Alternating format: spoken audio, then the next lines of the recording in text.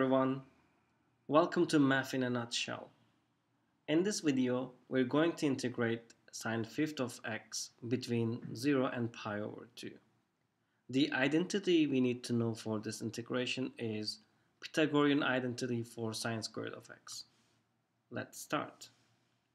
Sine x is in the odd power, sine fifth of x. We're going to break it into even power. So sine squared of x squared times sine of x dx. Sine squared of x squared is sine to the fourth times sine x is sine to the fifth. What's our next step? Our next step is substitute sine squared of x with our identity. What is sine squared of x?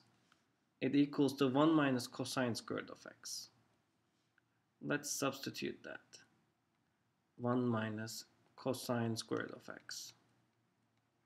We have squared here and sine of x dx. After this point, we are going to do normal u substitution.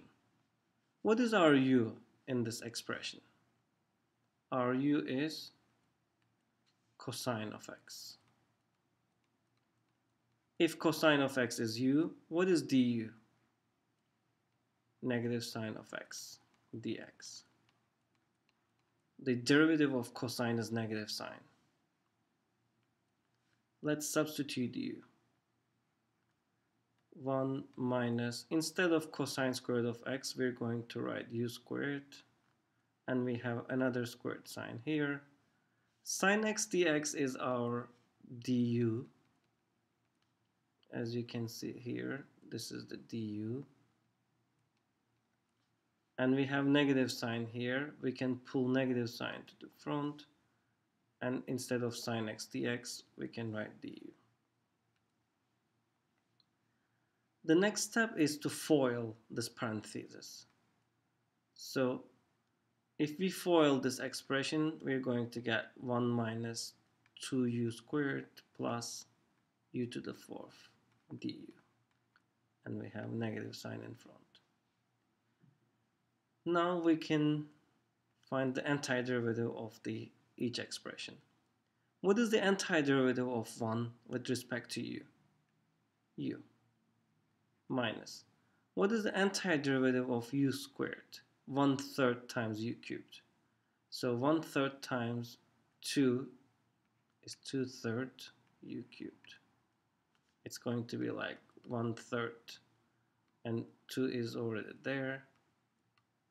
So it's going to be 2/3 u cubed. What is the antiderivative of u to the fourth?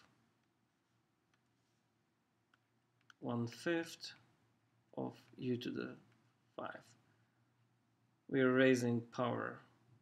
We are adding 1 and dividing by the power. And calculate it between 0 and pi over 2. Okay, let's bring u back. But before that, we can distribute the negative sign. So if we distribute the negative sign, we're going to have negative u plus 2/3 u cubed minus 1/5 u to the fifth, evaluated between 0 and pi over 2. Okay, after this point, we're going to use fundamental theorem of calculus 1, f of b minus f of a.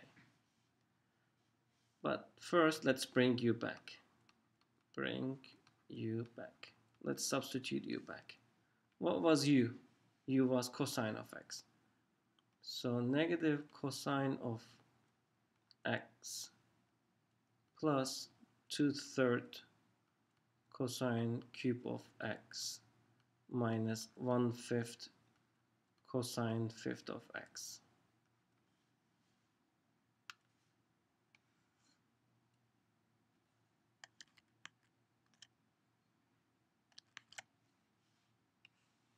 Okay, it is here.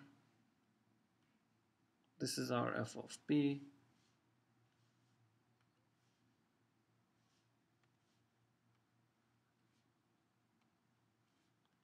minus, let's use our f of a. This is our f of a.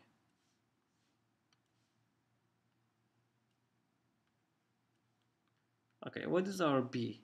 Pi over 2.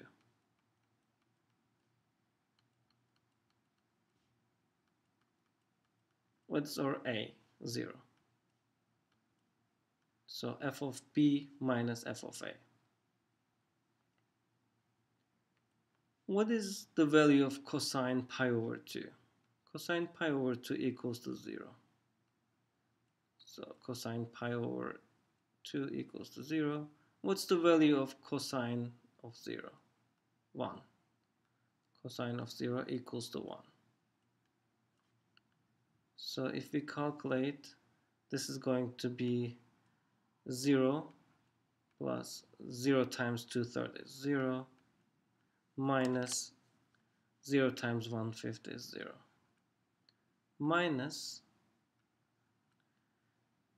1 times negative is negative 1, 2/3 times 1 is 2/3 minus 1/5 times 1 is 1/5. So we can cancel out this, cos 0, and we have negative 1 plus 2/3 negative 1/5. Okay, after this part is algebra, is just arithmetic. So this whole expression is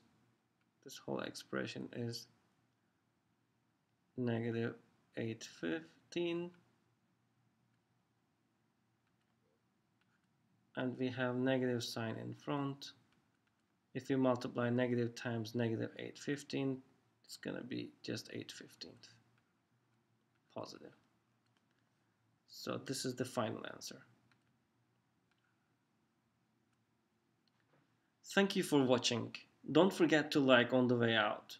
Please leave comments on the types of questions you'd like to see. See you at the next video.